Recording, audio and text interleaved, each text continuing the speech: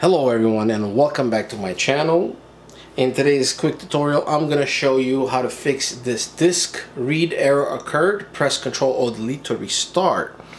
Now this specific issue occurs for these older systems as you're trying to upgrade from 10 to 11, and I'm sure you're well aware that 10 support will expire in October, so you better hurry up while you still can. Now this happens towards the very end of the upgrade on your final restart, before you actually start seeing that new Windows 11 screen. You know, it's still going to take a little while to load into it.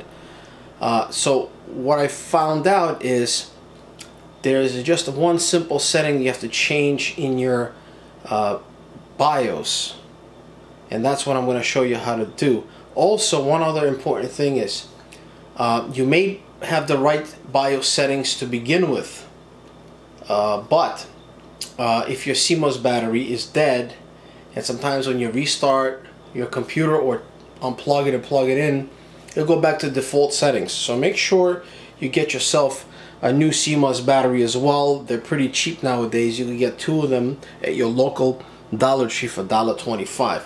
So here we go. I'm gonna go ahead and restart the computer, and here I'm using a Dell, so I'm gonna go ahead and hit F2 to get into the BIOS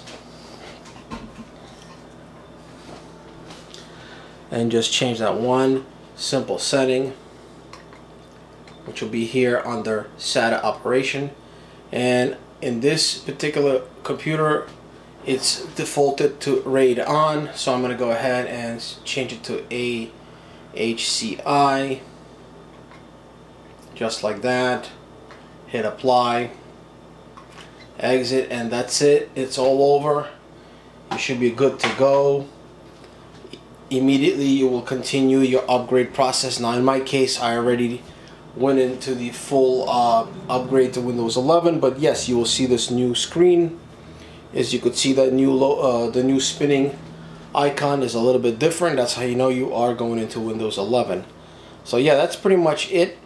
If you have any questions, leave some comments down below, and I see you guys in the next one. Goodbye.